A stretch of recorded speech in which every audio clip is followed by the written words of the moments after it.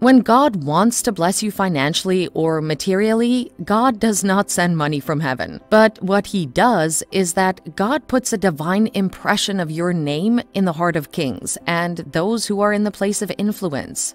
Those who can open doors and gates to mighty opportunities for you. The favor of God is the compelling power of God that releases men to abundance and prosperity. It is one of the foremost signs that God will blow your mind with abundance and prosperity. The favor of God makes you a master of relationships, and it gives you the wisdom to bring profit from every relationship you're in.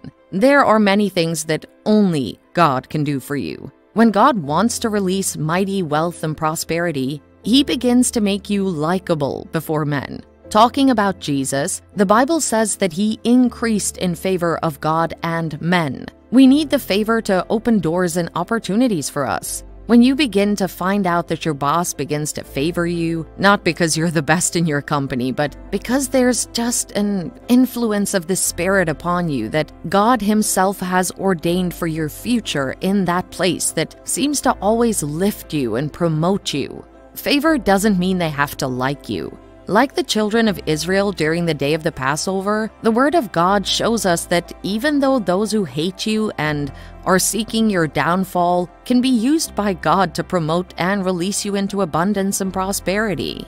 Years ago, I once heard a story of a soldier that was hated by his boss in the military. This boss of his hated him for no reason, right from his training periods, and now he needed the approval of this man to get a grant to travel overseas for one of his courses. He was in a state of confusion, not knowing what to do, but he prayed to God and went to the office of his boss with courage. His boss was working on one of his assignments on his desk when he looked up. He saw this soldier he hated and said, "What are you here for?" He told him, "I'm here to sign my document for the grant." The boss just signed and shouted at him to go out. That was how this young soldier took his grant to travel abroad with no stress and with ease. He went overseas, finished his course, and came back a multimillionaire. That was controlling the military basement in different continents. That cannot be done by the arm of flesh. That is the favor of God. God released him to abundance and prosperity by putting in the heart of his boss to favor him even though he didn't like him. God still controls the uncontrollable, and that's why we pray.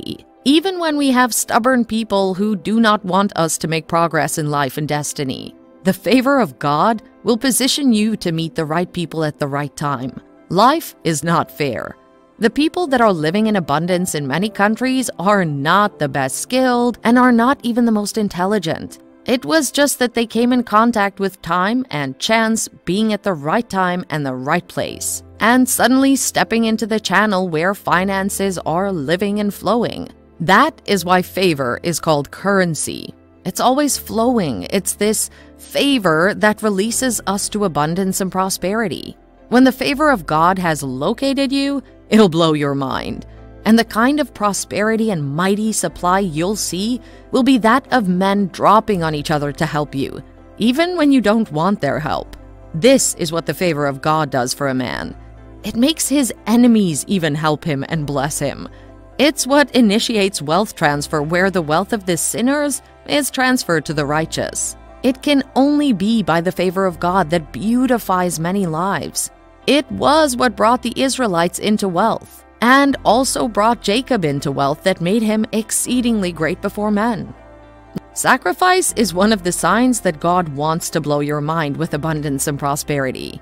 When we talk about sacrifices, we're talking about the pains that go along with serving and giving to God and His agenda. When God wants to bless people and break them into unprecedented prosperity and abundance, He puts the impression in their hearts to offer up sacrifices. Where there is demand for sacrifice, there is release of abundance and prosperity. God says, quote, "Whatever a man sows, he will reap," end quote. "And they that sow in tears shall reap in joy." It's a sacrifice that turns away our captivity and releases the miraculous hand of God in our lives. Sacrifice is a sign of the blessing of God upon your life. There is a story of Abraham, which is the model of faith to us, how God tested Abraham by telling him to sacrifice his only son. We see what happened to Abraham when he obeyed the voice of God. God laid on him a mantle of blessing that he will be great and that all nations shall be blessed through him. Whenever God speaks to us to make a sacrifice, it's a great sign that he'll soon blow our minds to abundance and prosperity. Thanksgiving is not just a cliche and something we use to mark our religious schedule. When God wants to blow your mind with abundance and prosperity, God begins to put in your heart and your picture many reasons to be grateful. The Word of God says, "Out of you shall proceed the voice of thanksgiving, and the song that'll make you merry." And God says, "I will multiply you, and you shall not be small. And I will also glorify you, and you will not be few." There are untold blessings in giving thanks to God. Thanksgiving puts us a crown of glory that God loves when He sees us and makes Him multiply us in all aspects of life. So when you're in the mood for Thanksgiving, despite the circumstances you're going through, it shows that God can blow your mind with prosperity and abundance because God delights and multiplied the resources of the thankful heart. One of the operations of God is that He's always searching and looking for the one that He will bless and prosper. And the key thing you'll find in the lives of the blessed men in the Bible is the attitude of thanksgiving. Thanksgiving activates the harvest of God in your life. We found out as a matter of principle that when anyone walks in on Thanksgiving, they reap miracles, both the miracles they desire and the ones they don't desire. When you see possibilities, knowing that everything is always going to work out fine for you, it's another sign that God will blow your mind with prosperity and abundance. When people tell you that there's a recession in your society, but like Joseph, you always see the possibilities of things working, it's a sign that there is a future manifestation of prosperity and abundance in your life, because that shows that you've caught the light of prosperity. Positive confession is not just a myth, it's a sign of abundance and prosperity. When a person speaks only of possibilities and not impossibilities, it's popularly said that a closed mouth is a closed destiny. Anything that's too big for you to say is too big for you to experience. During the famine in Samaria, where women were even eating their child, God's prophet said that a barrel of oil shall be sold for a shekel. That is the aura of possibility, and we see how God brought the city into prosperity and abundance.